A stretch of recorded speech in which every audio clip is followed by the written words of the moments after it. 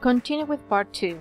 In this part we have expressions to ask for nationality and countries and nationalities. En esta parte vamos a trabajar expresiones para preguntar la nacionalidad, países y nacionalidades. Countries and nationalities. Para yo saber la nacionalidad de una persona, tengo varias maneras, de preguntarlo. Por ejemplo, Where are you from? ¿De dónde eres? O directamente le puedo preguntar por la nacionalidad. Are you American? ¿Eres americano? Todas estas palabras que están aquí en color rojo, esas tres, las puedo reemplazar por cualquier otro país o nacionalidad. I am Canadian. Yo soy canadiense. Ahí estoy trabajando con la nacionalidad. I am from Canada. Soy de Canadá. Ahí tengo es el país de procedencia. Y la última, what is your nationality? Esta pregunta es más directa. ¿Cuál es tu nacionalidad? Ok, aquí tenemos preguntas y respuestas, igual con países y nacionalidad. Veamos la primera. Where are you from?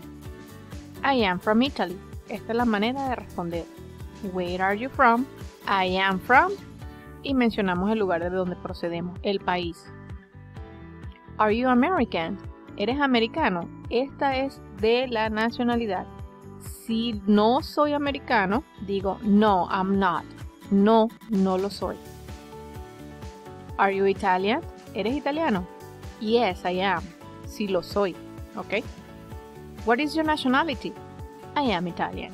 Esto es un ejemplo sencillito de cómo trabajar esto de las nacionalidades y los países. Now, countries and nationalities. He colocado los países que trabajo con mayor regularidad en el salón de clases. Fíjense que tenemos el cuadrito de country, el país, y al lado su nationality, su nacionalidad.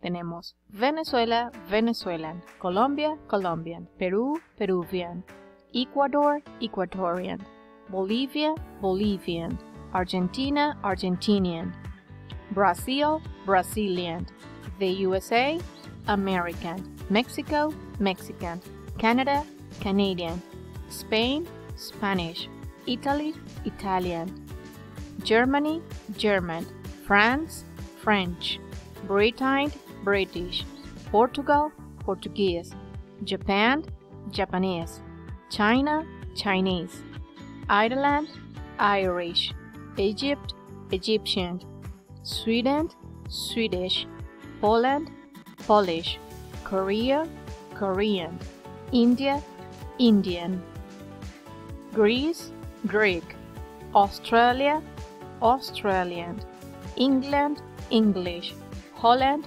Dutch, Chile, Chilean, Panamá, Panamanian. Ok, fíjense que no está indicado allí su significado del país en español ni la nacionalidad. Esto les queda de tarea. Igualmente les recomiendo que coloquen nuevamente el video en esta parte y poco a poco ustedes van pronunciando, van escuchando y van pronunciando. Now listen and repeat. Tenemos algunos ejercicios. Country and nationality, así como lo trabajamos ahorita en el cuadrito, pero ahora lo tenemos en una oración completa. Voy pronunciando cada oración, hago la pausa para que ustedes repitan.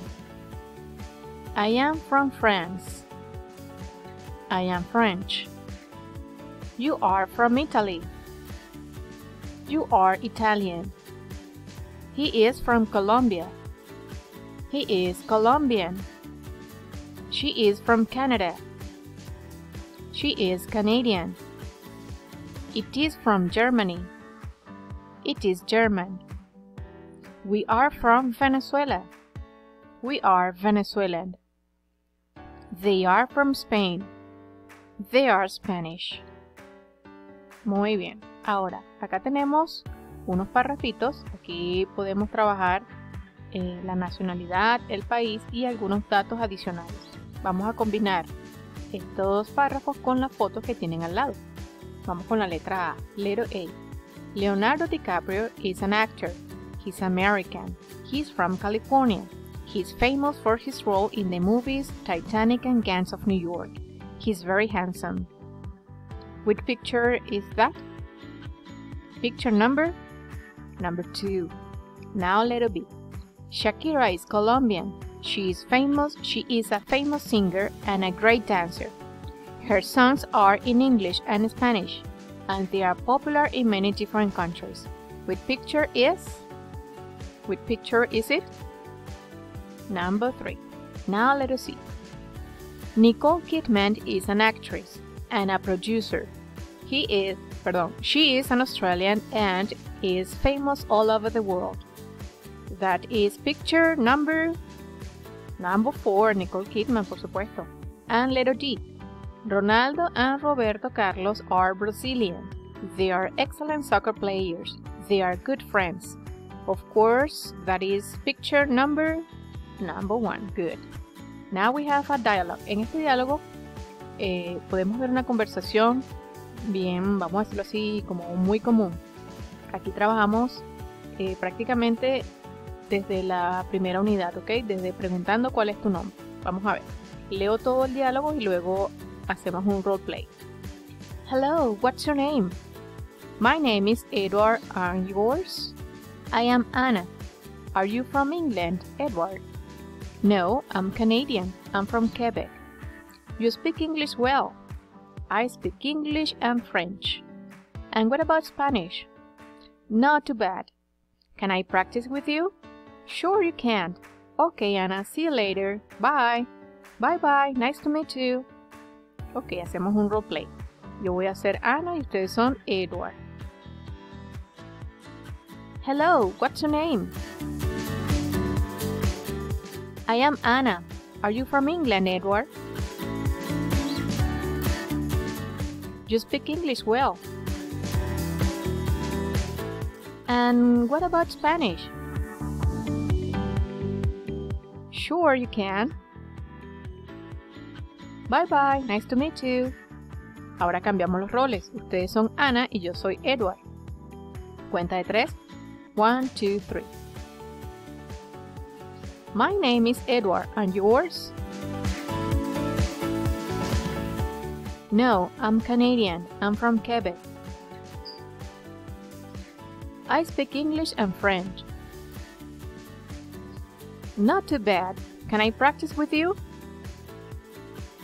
Okay, Anna, see you later. Bye. Muy bien. Ok. Si tienen primos o hermanos en la casa, pueden practicar esto, así, haciendo roleplay, invirtiendo roles. Now, part 3, grammar. Verb to be. Vamos ahora con gramática.